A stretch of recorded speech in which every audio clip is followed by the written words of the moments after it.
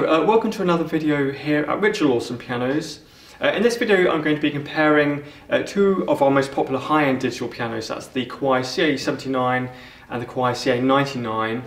Now both these models came out fairly recently, just a few months ago, and they replaced the CA78 and the CA98 respectively. If you're watching this video, you're probably wondering what the differences are, maybe considering either option for yourself. So in this video, I'll be going through all the features that they have in common, as well as, perhaps more importantly, the features that the CA99 has over the 79, and hopefully by the end of the video you'll have a better sense of why the 99 is really considered the superior instrument. So the first feature these models have in common is their action. So they both use the Kawai's top-end ground feel 3 action. So this is an action which is not available on any of the models underneath the CA79. So this is an action, as the name suggests, which is a horizontal grand piano action. So yeah, each of the keys are very long, so you're getting an enormous amount of control and power with this action. The keys are made of wood, with ivory and ebony touch key surfaces on the white and black keys. But yeah, being wood, that just means that as much energy as possible is being transferred through the whole length of the key. And the key tops just have that really nice texture under the fingertips, which gives you nice control there. Also absorbs moisture very effectively. Each of the keys has counterweights underneath. So these help, particularly when you're playing very softly, sort of pianissimo passages, really help with your control in that regard. The weighting of the keys is different for every single key, so they're individually weighted. So you've got the very heaviest keys at the bottom, and then gradually getting lighter towards the top, as you have with an acoustic piano, with larger hammers at the bottom, and then becoming increasingly smaller and lighter towards the top. Each of the keys has 3 sensors involved, so each of those sensors and combined are able to pick up all the subtle nuances of your playing and your touch. So yeah, it's a really highly responsive and controlled action all round. Both the CA79 and the CA99 use the same piano sample. So that's a sample taken from the Shigeru Kawai EX concert grand, which is Kawai's flagship grand piano model in their acoustic range. In both cases, Kawai have used their harmonic imaging XL technology, which means that every note of the concert grand has been sampled individually to every possible volume level. Adding to the realism of the piano sound, though, is the fact that the onboard computer uses algorithms which detect, first of all the subtle nuances of your playing moment to moment, and then responds with exactly how an acoustic piano would respond, and how the different elements of the piano, so the strings, the soundboard, the frame and so on, would all interact. So when you play these instruments, it's going to sound slightly different every time. So yeah, you're getting a really high level of authenticity with both of these models. Sound does bring us on to the first important difference though between the CA79 and the CA99, and that's to do with the sound delivery system. In both cases they do use a 6-way speaker system. So that's speakers at the bottom and all the way up to the top of the instrument, giving a very sort of 360-degree effect there, so the sound really does surround you in both cases. But the actual speaker power is quite different between the two models. So the overall output power with the CA79 is 100 watts, whereas with the CA99 it's 135 watts.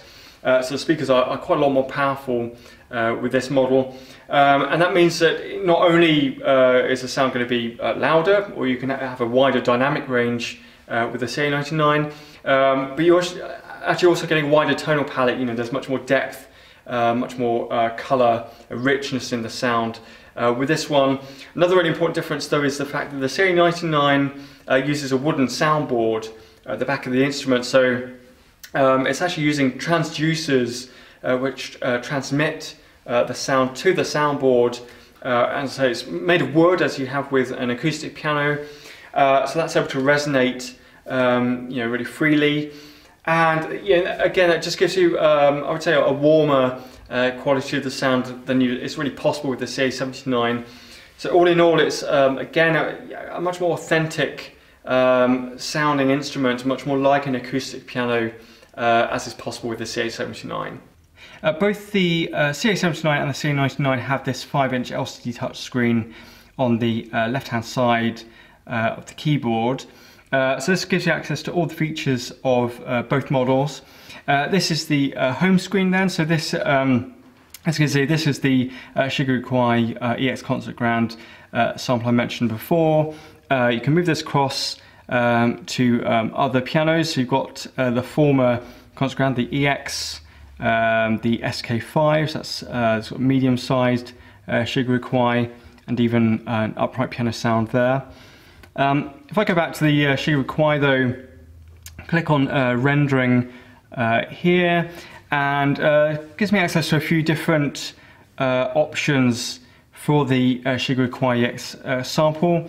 So I can change the acoustic environment and the way in which the sound has been rendered from that instrument. So you've got the standard classic rendering there, but I can change this to lots of different versions of the same sample.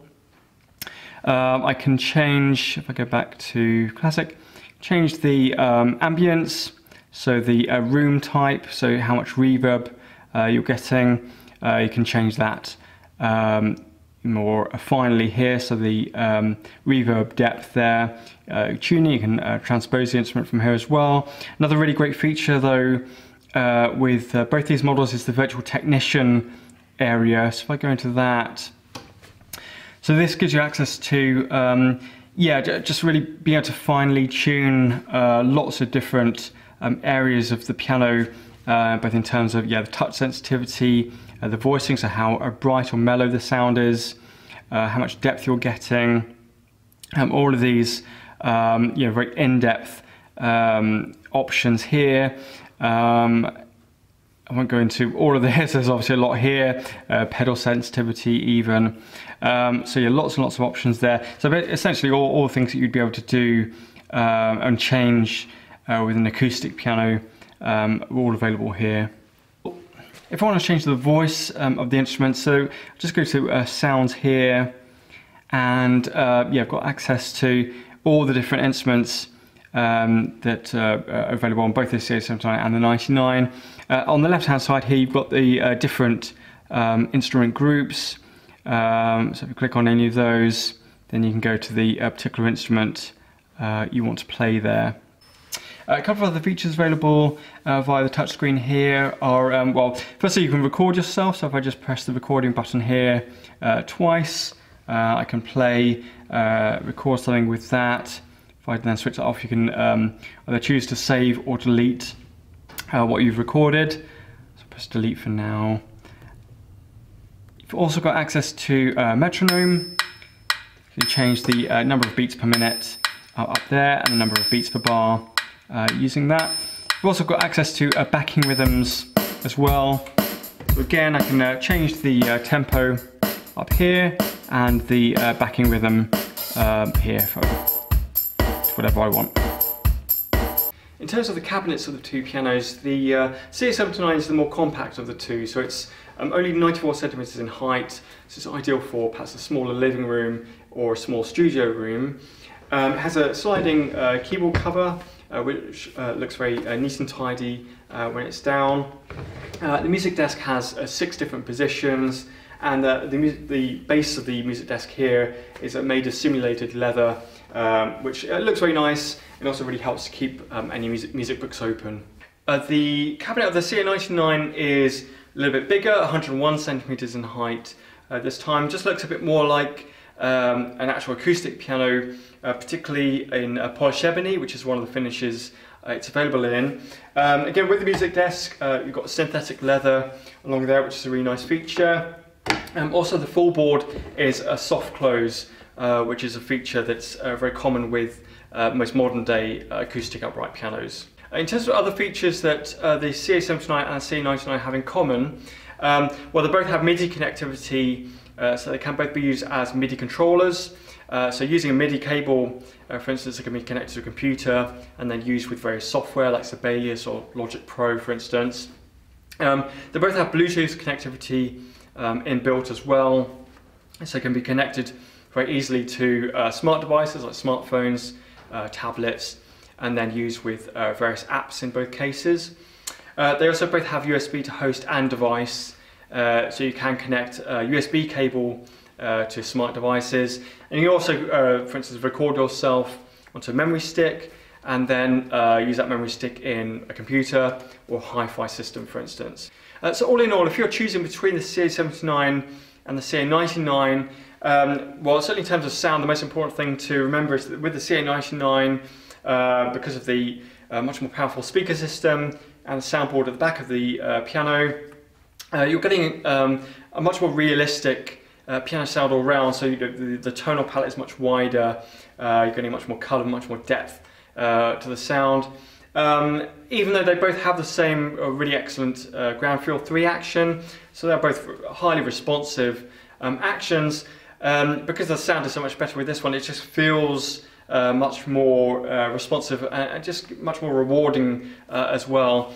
If you want a digital piano as well that looks as much like an acoustic piano as possible, then again the CA99 is the better option. As I said before, because of the bigger cabinet, really nice soft close full board there as well. Thank you for watching this video. If you have any queries at all about either of these models, the CA79 or the CA99 here, or indeed about any of our digital or acoustic pianos, then you can visit our website, which is richardlawsonpianos.com. All of our contact information is on there.